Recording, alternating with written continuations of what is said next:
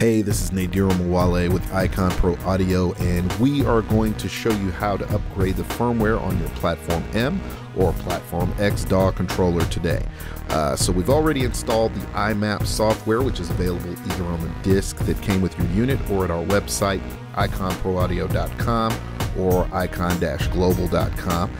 We're using the Windows version right now, but the process is going to be exactly the same on your Mac OS machine. Now, if you have both a Platform M and a Platform X, you'll click on the logo here and that changes the iMap, and you'll see that the transport disappears right here.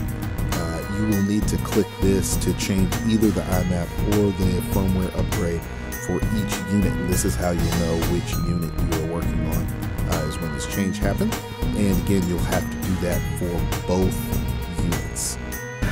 So first thing we're going to do is look in the bottom left hand corner, and we're going to click firmware upgrade to launch the firmware upgrade information, and we're just going to follow the prompts. Step 1, please click the first button start above to select your connected icon product as the MIDI in and MIDI out.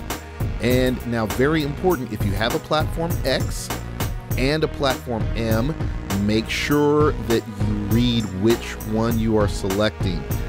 If you have an X and an M, you're going to have to go back and do this process again for each machine to upgrade the firmware. Very important. Also, if your connected icon product model name does not appear, you'll select the USB audio device.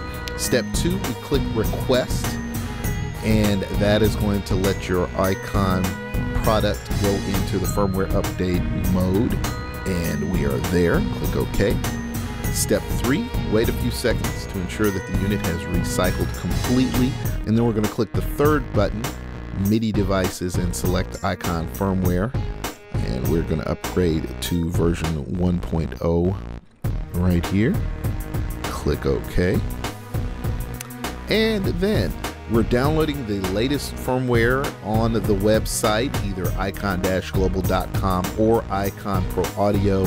And then we're going to go into our open file dialog, and we're going to put in the bin right here. This is 1.12 that we are dropping in, and we're there. So now we're going to click the upgrade button to upgrade the firmware. Wait until it's completed. Firmware upload process must be completed, so please make sure that you don't stop. If it looks like it's hanging up, you can wait a little while to see how the process is going to go. But generally, if you see this upgrade process bar, you're going to be good to go. And so we're just watching the progress bar as it moves through. Please listen to the recorded music as we wait for the progress bar to continue.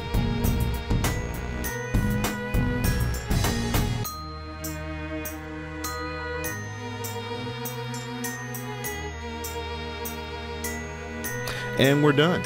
Our upgrade is complete, and we are ready to go and get back into action. Just click OK, and you can close out of this dialog here, and that's going to take you back to the main iMap user interface.